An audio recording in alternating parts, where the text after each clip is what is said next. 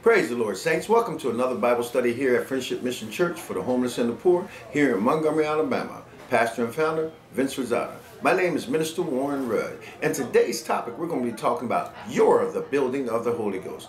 I mean, boy, writing this message, boy, I've been attacked from the left and from the right, and I have to stay constantly focused on the Holy Ghost inside of me. I mean, when chaos is breaking all through your life, you got to make sure you stay focused on the Holy Ghost inside of you. I'm being criticized for the way I preach. I'm being criticized over here and to my left and to my right. But you know what? When the Holy Ghost is telling you to do something, you obey the Holy Ghost. So today we're going to talk about the Holy Ghost being inside of you and you being the building and the temple of the Holy Ghost. So we're going to go through a whole lot of scriptures, and we're also going to be talking about the blasphemy of the Holy Ghost. And we're also going to see a scripture that just blew my mind about the man laying at the pool of Bethesda. You know, when they're laying at the pool of Bethesda, I didn't know they meant the house of mercy. My goodness. And the porch had 5 porches which represented the Pentateuch, the 5 law books of the Bible. And then the pool itself was shaped just like the tablets that Moses brought down from Mount Sinai. But as I always say, get your Bible, get your paper, get your pen, and get ready for a mighty word from God. And there you go, right there.